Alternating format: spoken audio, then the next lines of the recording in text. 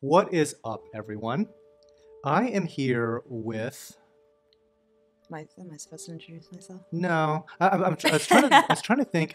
Should I introduce you as Stephanie, who nobody knows, Nobody knows Stephanie now. or should I say Queen of Reef, and more people might know who that is? But it also sounds really like Go with Queen of Reef. Queen of Reef. We will I go with hate Queen that of name. I Reef hate it. from the Instagram and YouTube fames. Woo! Welcome. Welcome. So I am over here in Dallas, Texas. I'm visiting some friends and also attending the Aquashella show. And so one of the friends that I'm meeting up with is Stephanie here.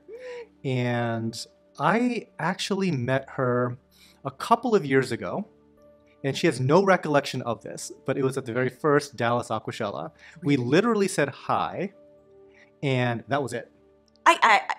I don't remember this. Yeah, exactly.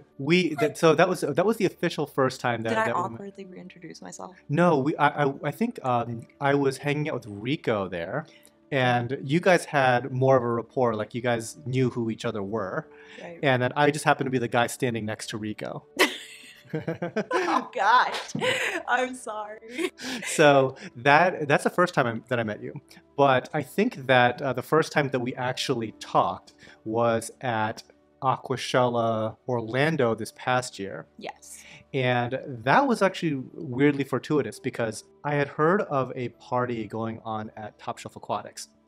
And I wasn't invited, but that's understandable because weren't invited? nobody know they're okay, no, nobody at Top Shelf knew who the heck I was. They have no way of contacting me, right? Oh, you So- are being humble. No, they don't know. Like, swear to God, they don't know who I am.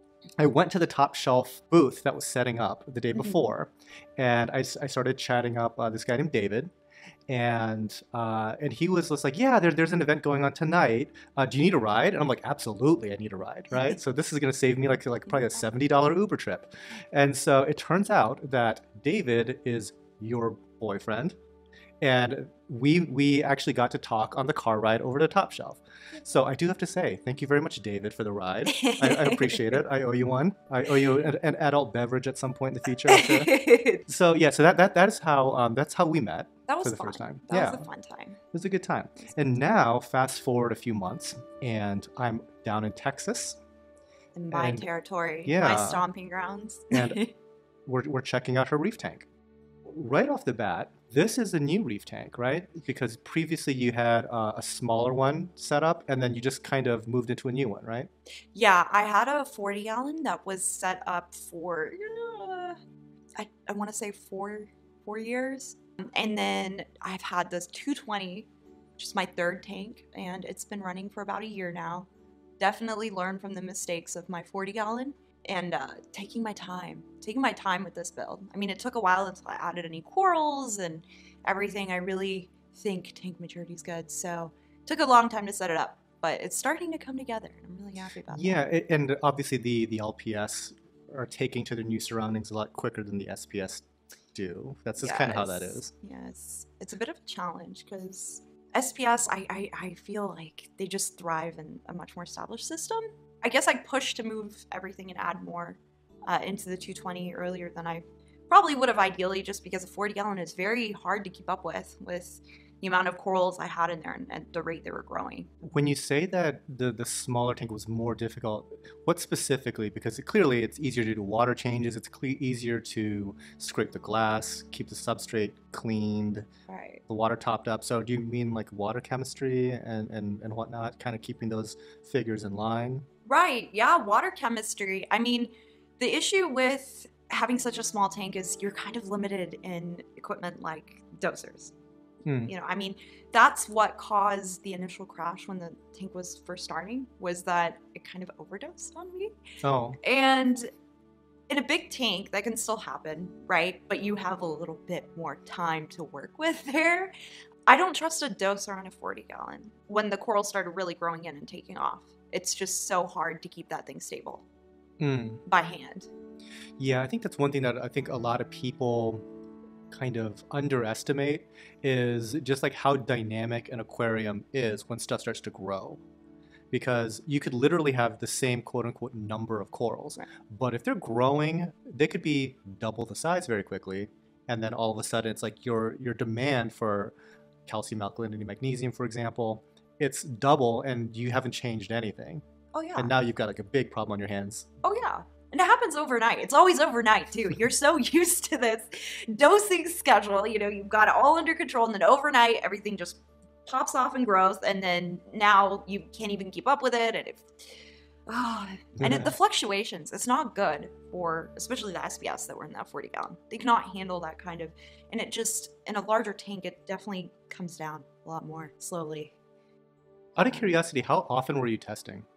About once a week, but Really? towards the end when things started growing, it had to be several times a week, 3 times. Maybe. 3 times a week, wow. I sound bad, but there were times where I didn't test hardly ever. And now we test almost daily at our facility, but yeah, I mean, it's actually really good to be able to just to test once a week. Right. It depends on your tank, like at the stage it's at. If the tank is stable, if you're able to anticipate the consumption rate, then you can test once a week, every 2 weeks, but you have to understand what's going on with your tank, It can be more derelict like mine. I have this feeling that a lot of people that get into this hobby really aspire to a big tank, and then they get a big tank one day, and then they realize, oh no, I made a terrible, terrible mistake. Like, because there's a bunch of people that I think that like their dream tank might be like a 500-gallon tank, right? And then it's like, oh yeah, you probably didn't know this, but a 500-gallon tank, that's a full-time job. Oh yeah, that's 40 hours a week. Oh yeah, the cost of salt. I mean, that's not something I really thought about much. I mean, just the amount of salt, the buckets, and to store lots of salt. Oh yeah, in the RDI unit, I have a pretty hefty RDI unit that I'm probably going to need to upgrade now. Just because the amount of water, it can be really frustrating sometimes. I mean, I was definitely that person. Somewhere in between, I think maybe a little less than 200 gallons, maybe like 150. Having said that, I think that the fish certainly will like it a lot better in a bigger box. That helps a lot too, because this is your first time messing with tanks, right? Yes, or any fish really. I mean, I've only kept fish for utility purposes, but I could never keep kind of many fish options at all. Let's back up. So when you had the smaller, like 40-gallon tank, what did you have going on in there as far as fish? 2 clownfish and yellow watchman goby. Okay, and so when you say utility, it's more just like a nitrogen source from... Yeah.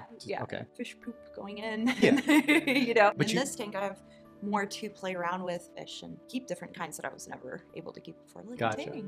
You were never really into fish. Like, you're not a fish person. You're a coral person. No, never been. Maybe briefly when I first started the hobby, but that kind of went away the second I got my first coral a few weeks later. So I've always really appreciated corals. Fish are wonderful, but they're not my primary focus. Never have been. I get this feeling that saltwater fish attract that initial interest, and then within no time at all, it's the corals that keep the person in the hobby. Oh yeah. Because how many fish-only tanks do you see versus reef tanks? Oh no.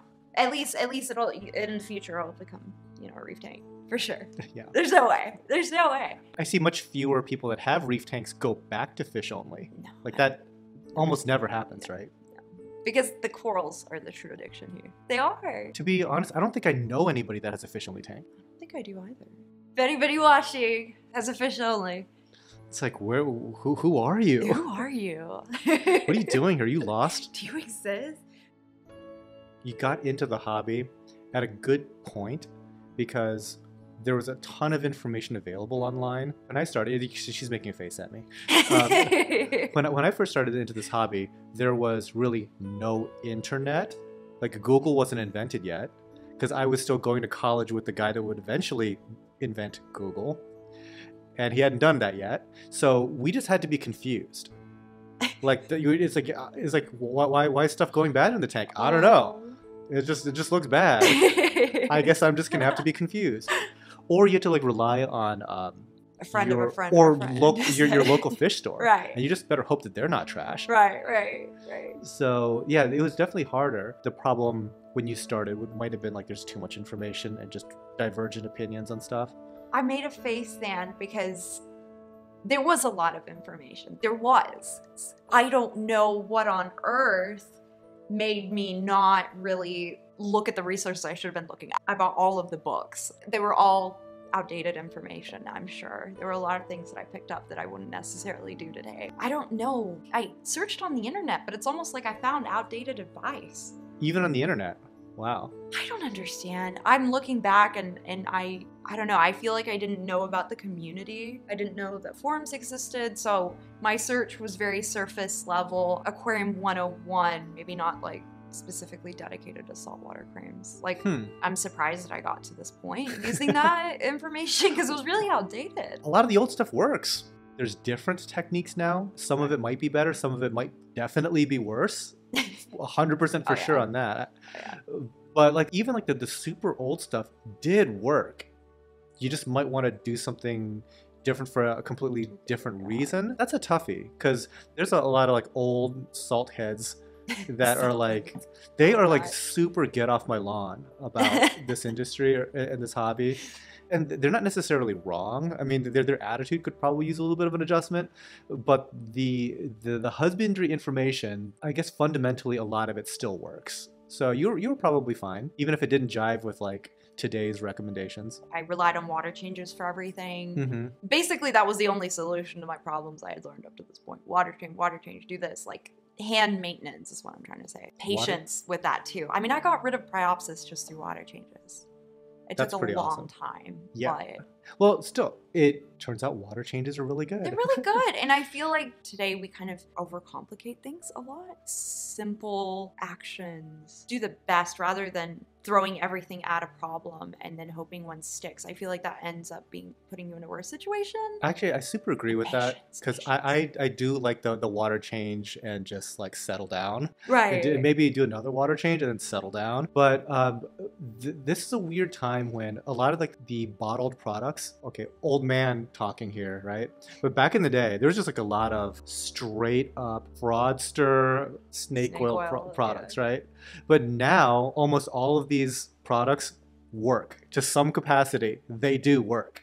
Right. There's very few that are like true like garbage snake oil stuff. And I think that can be really overwhelming because you'll see people say, I had such great success killing bryopsis with product X. But there's no product that's perfect. So product X probably does kill bryopsis, but it might also have a side effect of killing all your zoas. Right. And stuff like that. And people just like don't know the nuance to all these different solutions that have some capacity to work. And just being patient with a lot of problems. I think patience is a big factor of success in this hobby. And I think our patience is kind of slowing down. Case in point there, I guess, because looking at your tank now, how long ago did you put your corals in? 3 months, 4 months? 3 months, okay. In that ballpark. Okay. Yeah. Well, it looks like the LPS have settled right in, and a lot of the acropora are not happy. They're not. It's not that they're not happy. They're just not like super crazy colorful yet. There's nothing really wrong. It's just these things take time. Yeah. And a less experienced hobbyist might go crazy and start trying to change a whole bunch of variables. Oh yeah. The real solution is you just sit there and you wait. By the way, if you want to follow Stephanie, Queen of Reef, and just see tank progress photos and stuff like that, it's probably the best place to see is probably Instagram, maybe, or do you think YouTube? Both. Follow both and compare with this video to see like how the colors of her SPS progress, and watch. I'll jinx her completely and it'll all crash. Don't do that. But you can probably start seeing like massive improvements in like the next 3 months where like stuff gets a lot more vibrant. Oh yeah. Yeah, it does take time. I mean, with my 40-gallon, before I moved the corals over, the corals, they really brightened up the SPS in there. But it took a long time. I mean, when they were first added, it was the same kind of situation. I mean, it was a bit different because that tank was more mature, but it does take time. You got to let things settle in and grow in. And your tank just hits a point where it's stable. It's reached a certain level of maturity. And that's when everything kind of kicks off. But it's a lot of patience to get to that point. And I think it gets pretty frustrating sometimes when you're starting a new tank, just because it takes so long to see it look like what you initially envisioned. I mean, that is the true test of the hobby, of the patience, everything. Whether this is for you, because that tank it's going to take a few years for it to really draw your It's eye like and building look a amazing. cathedral. Right. I mean, it takes many years. And I think, especially when you're starting out in the hobby, that's a really difficult thing to come to terms with. That's like, wait, you're telling me that my tank is going to look like this for, 3 years? I don't know if I have the, can keep that Yeah, up. and I think It's, that there's a major downside to starting with huge colonies, especially of things like Acropora, because these things grow to like a specific shape based on Yeah. where they grew up.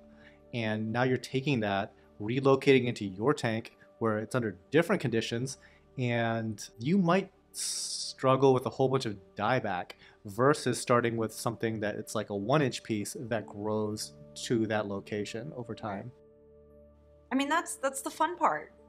It's the journey, not the destination. I would get so bored if I would set up a tank and then the next day it's like perfect finished product. It's a how I did it. screensaver. Yeah, like it's just like, okay, well, where's the new tank? That's the fun, is seeing them grow and looking at your tank. Just, oh, look at that little nub. And then it grew a little bit. It's that's what makes it fun.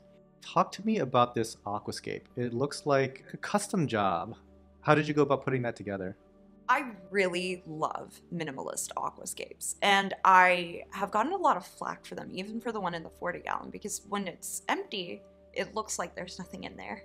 But having a more simplistic structure to begin with, the corals grow in and then they fill up that space very quickly. So my idea was that I wanted something very simplistic, and I wanted something that kind of branched out, something interesting. It looks like it's floating, Mm-hmm. I want to keep SPS in this tank. I knew that. An issue that I had with the 40-gallon was that there was too much shadowing in certain areas of the aquascape. You couldn't initially see it when it was empty, but once the corals started filling in, there was the left side of my tank, I couldn't add any corals to it just because of the way the rock was shaped. So I really concentrated on not having any shadowing in this tank, and there is none. Quite proud of that because it's quite perfect for keeping acros. And I built it with a different kind of base than I usually have made in the past. I usually just, put the rock together, stacked it. But I used a concrete base for this one. I used E Marco cement, and kind of created like concrete patty of some sort. Okay, so to describe that for me again, so you use like the E Marco. So did you like make like a foot? You made a foot I made just a foot. out of that cement. Cement, and to reinforce it, I added little pieces of rubble from my rock, and it created this kind of flat foot. And then once the sand is on top, it looks like it's floating. So That cool, is I like interesting. it. That is the first time I heard of somebody doing that. Usually what we've done in the past was we would get one of those flat pieces of Marco rock that's been cut, and then we build up from that. But so you just made your like an actual flat sheet of concrete. Wow. Like a proper, just a foot of That's concrete. interesting. I wonder if anybody else has tried that before. I think maybe I've seen it. Okay. If you go on Instagram, there's a few minimalist aquascapes. Waterlife, my favorite. They really inspired me with their aquascapes. I love their aquascapes so much. I saw that idea there. Mm-hmm. I didn't know how they made it, but I kind of tinkered around, and it works. And it's actually really great technique, because I was able to, I mean, that is a lot of rock for it to balance, Yeah, for sure. I mean, that was the issue with this aquascape, is like, how do I make it tall enough but also long enough to balance and not hobble over? So it was easy using the eMarco concrete base, because I was able to, shape it the way that would balance the weight the best. Nice. Quite That's really proud cool. of it. I love that thing. It's my second aquascape, and I think it's pretty decent. How did you do like the upper sections? Was it just like a bunch of smaller pieces that you cemented together?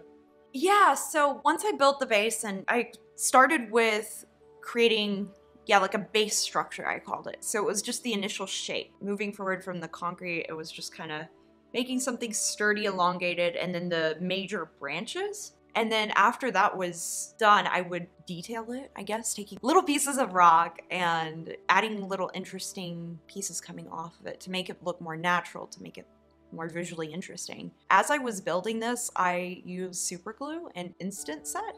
Okay. I could visualize the shape, and then after I got an idea of how it all looked together, then I would cement it down. I can't just draw an aquascape out ahead of time No, and then build it. I don't think that works like ever. Right. I mean, I kind of see how it goes and how it balances out. Hmm. I can only see that when I'm You can try to plan stuff up, but as soon as you start like, fitting rocks together, it's like not it's gonna kind of do its own thing. right, right. But I love using the super glue, and it's a set that made all of the difference. We've never done that at our place. We always did the super glue, the watery in super glue, and the sand. Wait. To like cement it down? Yeah, when you use the watery in Right. super glue Right.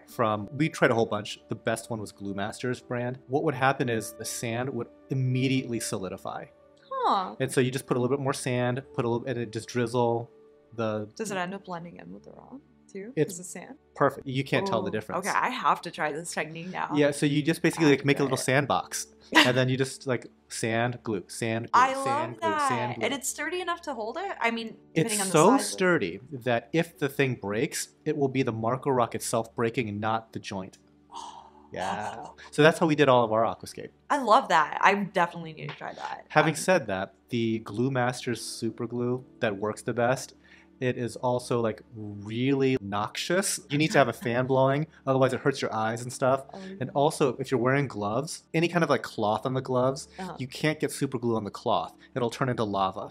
Oh, jeez. So Oh, jeez. You kind of have to know what you're doing a little bit. But literally, it is you just drizzle it on the sand, Right. and it's like instantaneously rock hard now. So cool. Yeah. I definitely need to And try you can just this. like sit there and you can just build it as fast as you can put sand and glue down. That would be like a game changer. Yeah, so you put like big rocks together this way and then lift the whole thing up.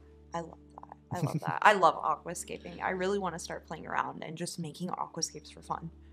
I mean, that's one part of the hobby I'm just obsessed with. All this like custom aquascape stuff is very new, at least in the United States. But within like the last couple years, I would say. Right. Before that, everybody was just stacking rocks. And looking back at what stacked rock aquascapes look like, it's like, it's better now. Yeah. It's definitely better now. This type of aquascape, so much more room for corals, and the flow and light. flow. The flow is the game changer. It's just every coral. Especially once you get into big tanks, you're spending so much money trying to get good flow, and then a dense aquascape is derailing this whole process. Right. And the shadowing, I mean, I love the minimalist look. A lot of people don't like the minimalist aquascapes. There's some arguments to have it a little bit more beefy. For example, I think that fish generally like more rock work and Yeah. big chunkier pieces. I get that. At the same time though, the corals will eventually grow in and it'll be like a lot of rock work. It'll just be mostly coral. Right. And we kind of did something similar with our design with the idea that the corals are going to fill in. And once they all fill in, I still want the rock to be airy enough to allow for flow. Right. It's one of those things that just sorts itself out. Yeah. With time. Yeah. Yeah. Again, with the patience. It all comes down to the patience. Talk about the gear. People are always into the equipment. Starting from the very top, what lighting did you go with? Radeon Gen 5s. Gen The 5 blues. blues. The blues. Got 4 of those. Like I them love so far? Radeons. Love I love Radeons? Radeons. We, They're my we, favorite light. we've got like a very good relationship with Ecotech. So it's like, yeah, it's a pretty good light. No, I love the Radeons. I love them so much. I mean, always. Once I tried the Gen 4s on my 40 gallon, I'm a Radeon for life. Yeah. Girl. Like, I'm not changing. You won't pry them out of my hands. Oh, that's fine. Going down a little bit further, I see more Ecotech. Yeah. These are what, MP40s? Or MP40s. 40s. Okay. As much as I like Ecotech as a company, not the biggest fan of their pumps. So I take that back. I used their Vectra pumps, but for some odd reason, I'm like the unluckiest MP purchaser ever. I've owned like an MP40 and I've owned an MP60, and both of them I had some weird issues with and ended up selling them. But yours seem to be like working well and quietly. Oh, Two things that mine never did. No, I love them. They're really good, except I'm clumsy, and that can be an issue with those power heads. Is that I sometimes knock them over Like from the inside of the tank or from the outside? from the outside. From the outside. Oh yeah. I'm like, no, and then I have to but they're great, yeah. And you can't even hear. No, they're good pumps. Yeah, which is so weird because like I'm like a psycho about sound. Mine sounded loud and bad, and then they like destroyed themselves. Oh no. So I'm like, okay. It's probably just me, because everybody else seems to be a lot more happy with them. I mean, listen, you can't Yeah. even hear. Exactly. It's like there's no tank there. There was like It's wonderful. 4 of them running, and one of those I could hear it throughout my entire building. Oh gosh. Probably because there was something wrong. But Defective anyway. ones. Need to try them again. Give them another shot. No? We'll see. We'll see. You've got a sump. I do. It's my first sump. Okay. It's my first sump, and I'm super excited about it. It's so cool. And what is the return pump on that sump? The Vectra. Okay. L2. L2. Okay. What other things do you have going on in the sump? Protein skimmer, dosing, and whatnot? Yeah. Protein skimmer. Those are. I haven't set it up yet, but Okay. I have the Apex one. It's literally all ready to go. And my skimmer, I have the Nios 220. I'm familiar with those. Yeah, we have those on It's our really good. our quarantines and stuff. And then I have my Fujian. I'm really excited. Little Kessel. Probably Kessel on there. Cool. Yeah. Filter sets. Got it all. I'm not a gearhead, honestly. I'm not a gearhead that I'm like real passionate about the gears, but I do want good gear, right? Yeah, it makes life a little easier. Oh, it makes For life sure. a lot easier when you don't have to worry about like the fundamentals. But I think at the end of the day, really the only piece of equipment that's really, really important is lights. You think? Yeah. I feel like you can get, like, lights are the most essential to your success is what I'm trying to say. Protein skimmer, I mean, you can get by with other options or whatever, and good maintenance, like husbandry, but your lights are essential.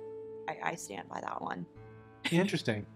Yeah, you hear differing opinions on that sort of thing all the time. I don't really even have like a hot take on that myself, because I've heard recently like some people are like flow is even more important than lights, and then water chemistry is more important than, and I'm just like, any and all of these things could kill your tank if you do it badly. Right. And I mean, you can have perfect water, you could have perfect flow, but if your lights aren't good for the tiny girls you're keeping, they're not going to do well. They're not going to fare well. Everything comes into play, right? At the end of the day. Like, I mean, you can't have one without the other. But I think if you're going to spend money on one item of equipment, like if you have a budget, you need to divvy up that. The lights, I think, are the most important thing. That's an interesting thing. Like, where would I put my budget if I had to like allocate? Where could I cut corners? I would almost argue that you could probably cut corners on lights. Because there's like some people that are having like really good success with like really cheap Amazon lights and stuff. You're like, are you gonna put your SDS under the? Some people Amazon? do. Some people, you know, I haven't. As far as like the LEDs go, I haven't done that. Like, I mean, you've seen like pictures of my farm. It's like all like Radions and Orphics and stuff like that.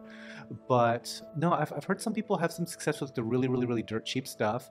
Then I think about like the pumps. I'm like, there's some pretty good inexpensive pump options out there. Like, you know, like Seche makes like a pretty good, relatively inexpensive pump. Yeah, it's like I think if you know what you're doing, you can probably cut corners like all over the place. Yeah. But you have to know what you're doing. I guess that's like the bigger part of it. And it just depends on your goals too. This is like coming from the guy that like literally like has a biz everywhere. Has like cost no object, all this stuff. Like, yeah, you could probably do this for cheaper. I definitely didn't, but theoretically, I suppose it could happen. Changing gears once again. This is a relatively new system. Do you have any like big time future aspirations? Like what is your dream scenario tank? After this tank? Yeah. Cost no object. It'll fit in your space, whatever you were wanting. I am going back and forth. For a long time, I was like, well, I got a 40 gallon. Why did I jump to a 220? Because the next tank is going to be what? 1,000 gallons? 500 gallons? When am I going to, how big can I keep going after this tank? And I don't know, recently I've been thinking like, I take a lot of joy from starting a new tank and seeing it progress and having it look different than the one before, that I don't think I wouldn't per se go bigger. I would go through different smaller sizes. Like I'd go back and circle around and get that, 175. And once I see the tank is finished, and I think it's like time to move on.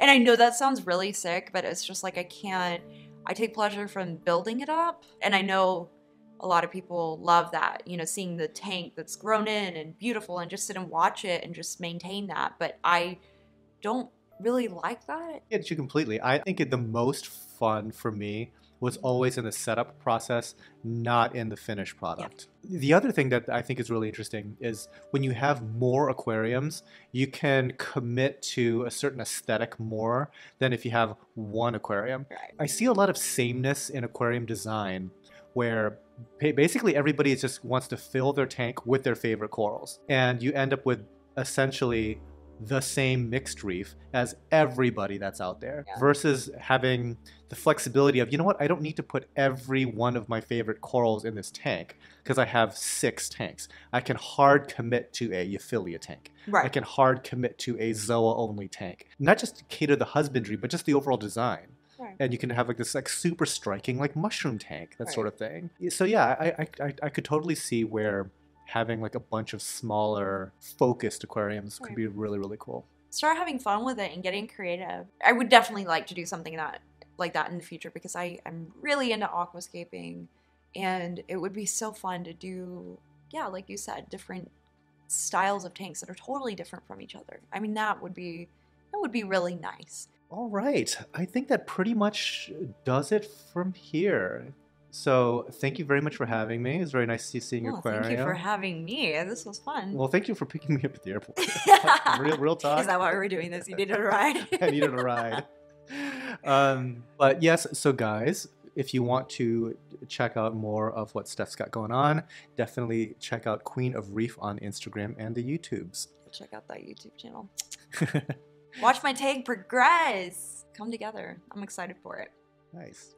Thanks again.